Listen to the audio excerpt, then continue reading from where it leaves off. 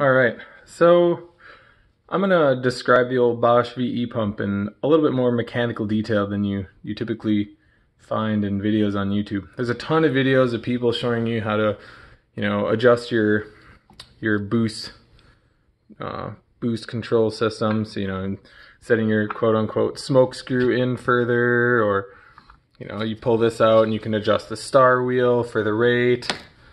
But I'm going to actually explain physically what that does and why it increases your fuel and can increase horsepower as well. So I'm going to split this up into three portions. One's going to be the pump top, which includes your throttle controls and your boost fuel adding mechanism. Face up to the side. You've also got the body of the pump and then the actual fuel distribution and pumping mechanism in a block. But for this video, I'm just going to do the actual pump top and fuel and boost control system. So in all the videos that you see, people are adjusting the smoke screw right here, which is just a Torx bit and a lock nut on top of that. And you can see this one here actually has already been basically fully adjusted all the way in. I just don't drive like an idiot. Ease your foot into the throttle. Don't just mash it to the floor every time, otherwise that's gonna make your truck a lot smokier driving around town. So you pull off 4 screws, and what you actually see in here, why that makes a difference adjusting that screw, is because what it does is it pre-tensions this mechanism to start off a little bit lower. So your zero boost throttle is going to start off lower, and when this is lower, it allows you to add more fuel. So rather than, some people will say this is a mechanism that adds fuel as you add boost, but really this is a mechanism to limit your fuel based on your current boost. And I'll get into the actual mechanism side of this in a future video that shows why I like to say that it limits your fuel. But moving on, so you're gonna, pull this out. A lot of people will have videos where you pull this out and they'll show you, if you actually look at this mechanism, it's not perfectly centered. So you can actually see this little line there where mine has been rubbing. And that's probably the narrowest side of it, because it's not centered in the middle. It's so simply by rotating this, you can, for free, gain a little bit of additional fuel and a little bit of additional horsepower.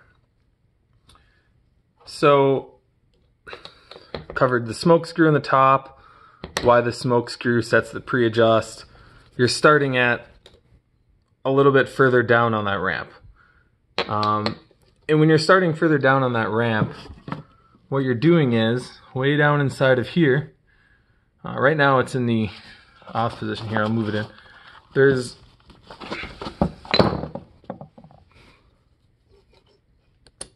There we go. There's that little needle mechanism in there that runs along the profile of that. And so based on how far in it is, so the narrow portion would be like your full fuel portion of this. Based on how far in it is, you are allowed to add more fuel. So another super common thing is this star wheel in here. People will grab a flathead screwdriver and you can kind of turn that around, and the reason that actually helps you is because you are detensioning this spring. So this is your return spring that basically, under zero boost, wants to return you to this all the way up position where you can't add more than a tiny bit of fuel, basically. So by taking that star wheel and adjusting it all the way down, your spring rate is softer. So say at 10 psi of boost, you're allowed to add 5% more fuel. It's not really a significant amount, honestly. When I did that, I didn't really notice much of a difference. Overall, between the smoke screw and that, it's noticeable, but it's not like a crazy large amount. So another question I had when I was messing with this was, you can buy different versions of these, when I first saw this, I was like, you know, why would I go spend money on a new one of these that has a different profile when you can just use the most aggressive ramp rate on here? I always wondered this, and I never actually knew, but can you actually get more maximum fuel purchasing those other ones, or is it kind of a gimmick? And there legitimately, mechanically, is reason why buying one of those could increase your max fuel. And I'll show you why. So, also, right now, this will not go all the way in. It won't go down because that little sliding mechanism down there is all the way in. So I'm gonna just take it, push it back over. Also, this fuel pump is garbage, so I'm handling this like trash because I don't care about it. It's just gonna get thrown away. It had metal shrapnel in it. So with that pin all the way over, looking at the bottom side, this is what actually rotates. Right now we're in the absolute minimum amount of fuel. So you are only allowed this much fuel travel right now in your inside pumping mechanism. But to show why I believe that you could add more maximum horsepower by having a different profile, we'll take this and I'll put this all the way in.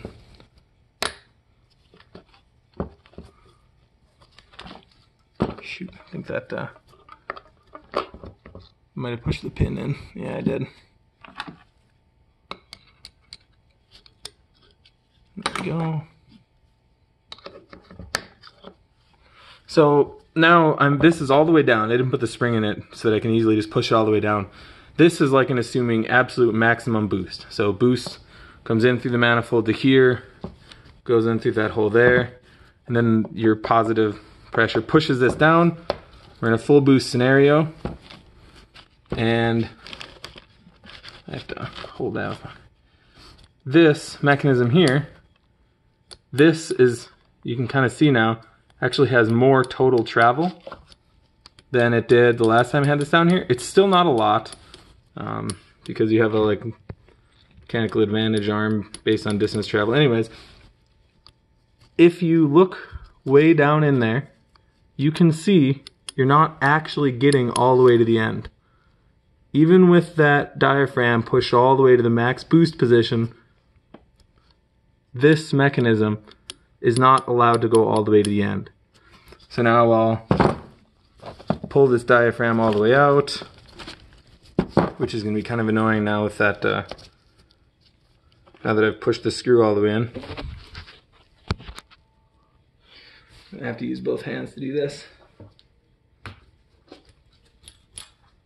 Please don't ever treat your fuel pump like this. Like I said, I'm literally just doing this for demonstration purposes and my own learning purposes. Alright, so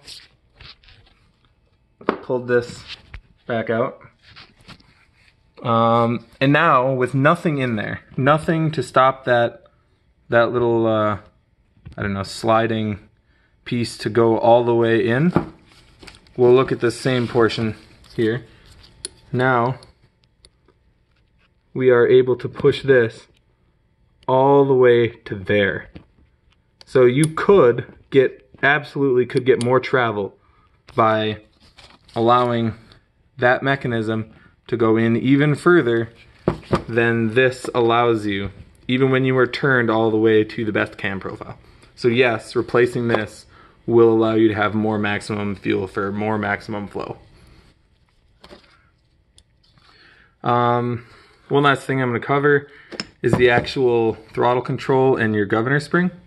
So your throttle cable arm here would be bolted onto here and rotates this mechanism from the spline.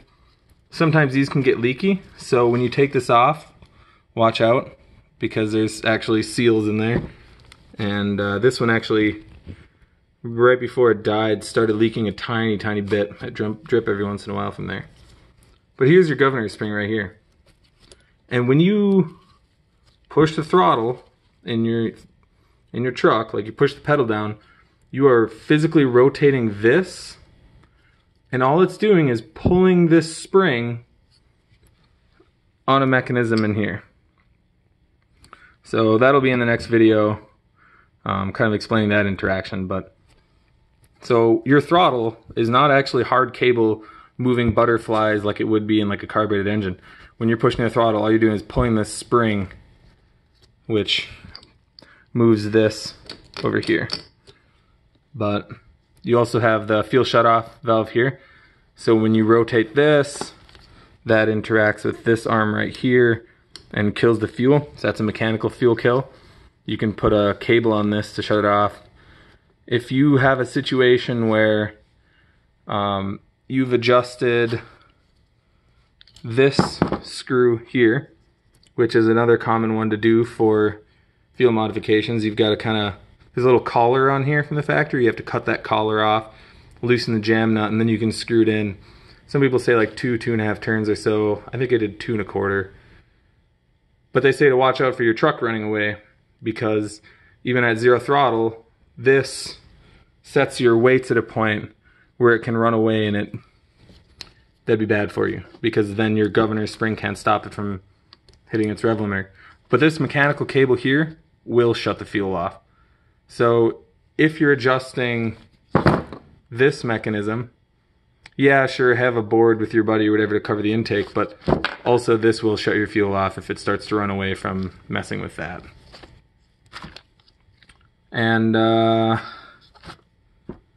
what else can I cover? Oh, the reason that this does increase your maximum fuel is because this actually rubs on this mechanism over here.